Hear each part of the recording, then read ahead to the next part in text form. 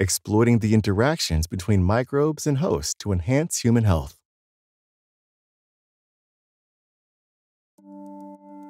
All animals harbor a wide range of microbes, including bacteria and fungi. In the human body, microbial cells outnumber human cells by 10 to 1. Interactions between microbes affect many physiological processes within the body, including metabolism, digestion, immunity, and the production of vitamins. For instance, many beneficial microbes can suppress the growth of harmful microbes within the gut. If these microbial interactions become disrupted, we can be at a greater risk of developing various diseases. Many people take probiotic supplements or eat fermented foods to improve gut health, to reintroduce beneficial microbes after taking antibiotics, and to strengthen the body's natural immunity. While probiotics are generally considered safe, their effectiveness can be highly variable. Other methods for introducing beneficial microbes into the human body include fecal transplants from healthy donors to treat infections, obesity, gastrointestinal diseases, and more.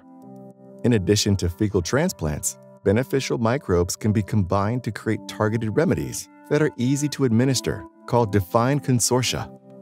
However, most beneficial microbes have yet to be identified, meaning that probiotic treatments are not reaching their full potential. Interactions between beneficial microbes are even more poorly understood. As such, there is an urgent need for new screening tools that can identify beneficial microbes and their interactions in the human body. This would greatly accelerate the development of effective probiotic treatments and administration approaches. Towards this aim, Dr. Anand Kumar and his colleagues at Los Alamos National Laboratory recently developed a new screening platform that can identify microbes and closely examine microbe-microbe interactions. The team's new platform integrates microfluidics, microbe cultivation, flow cytometry, and sequencing techniques. Using fecal samples, the platform first creates millions of microdroplets of a liquid that microbes can thrive in. Each microdroplet hosts a complex community of microbes. Using fluorescence-activated cell sorting, the microbes in these droplets can be categorized and then identified through genetic sequencing techniques. In this way, the platform can identify and isolate beneficial species for use in new probiotic formulations. Dr. Kumar and his colleagues are also using their screening platform to address the growing crisis of antibiotic resistance.